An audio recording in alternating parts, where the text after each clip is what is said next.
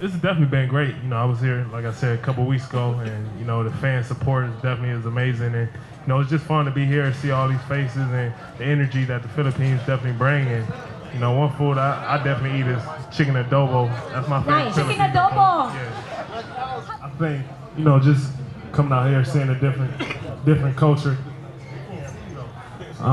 Just give us a chance to see a different culture. You know, understand their culture, how they move, how they react to sports and everything, and be able to take that back home with us and see the passion that other countries might have outside of the United States, and I think that can go a long way. Like DeMar said, I've been here a couple times, and these fans are amazing. You know, they're crazy over basketball, over sports in general. You know, we played our preseason game out here against the Pacers last year, and the crowd was amazing. So I'm just happy to be back in the Philippines.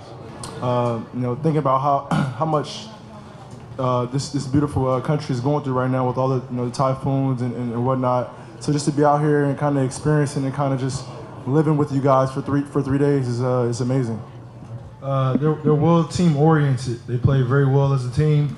I got an opportunity to work out with them, and then they move the basketball real well. You know, a lot of them got a lot of great skill sets. So it was just an honor to be out there with them and get a chance to work out with them.